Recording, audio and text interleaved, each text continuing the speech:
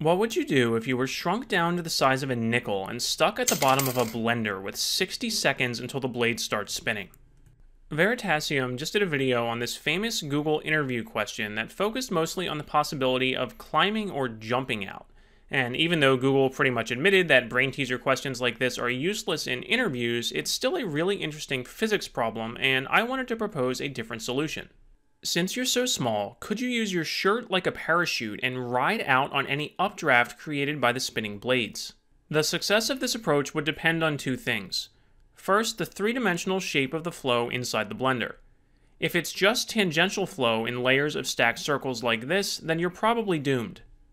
However, if the rotating blades create vertical circulation like this, sucking air down in the middle and pushing it up along the sides, then there's a chance you could ride the updraft along the outside and escape from the top. That approach could work if the air velocity is high enough to lift you based on your mass and the lift force created depending on the surface area of your t-shirt. I found that it would require an air velocity of about 5 meters per second to lift me if I was scaled down to the size of a nickel and using my t-shirt as a parachute. I won't go through the whole calculation in this video, but I'll put the details in the description, so feel free to read that and check for errors if you think I made a mistake. So that seems within the realm of possibility, but how would I determine the direction and speed of flow inside a blender? I debated putting some glitter in a blender and taking high-speed video, but I didn't want to literally Mark Rober glitter bomb myself, so that didn't seem like a good idea. Instead, I chopped up some bits of paper that would be easier to clean up and taped streamers at various locations around the blender so I could see the direction of airflow. Note that I had to bypass the safety mechanism on my blender that normally prevents it from operating without the lid on, so please do not try this at home. An initial test with some regular speed video gave me some hope because you can clearly see many of the bits of paper being ejected from the top of the blender. However, further examination of high speed video started to quash my hopes.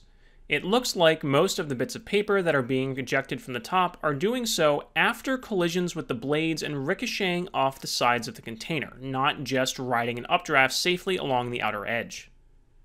The streamers also appear to be indicating mostly tangential flow and not the upward flow along the outside of the container that I had hoped for. So it seems likely that this approach would probably result in a bloody but hopefully quick and painless death.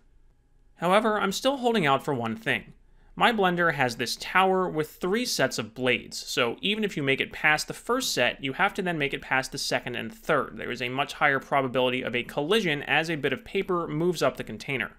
The hypothetical blender in the Veritasium video only has 1 set of blades at the bottom, so there is a chance, however small, that if you were shrunk down to the size of a nickel, you could stand on top of the blades and then ride air currents out after they start spinning without having to worry about collisions with additional blades above you.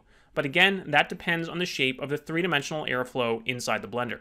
I don't have the equipment to test that right now, and there are probably other ways to improve this experiment, like actually using a little figure with a parachute attached to see if the airflow catches that better than these little squares of paper. I'm out of time to test this because I should be doing my job right now, but if you want to run your own version of this experiment or have your own thoughts, please leave a comment and let us know below this video.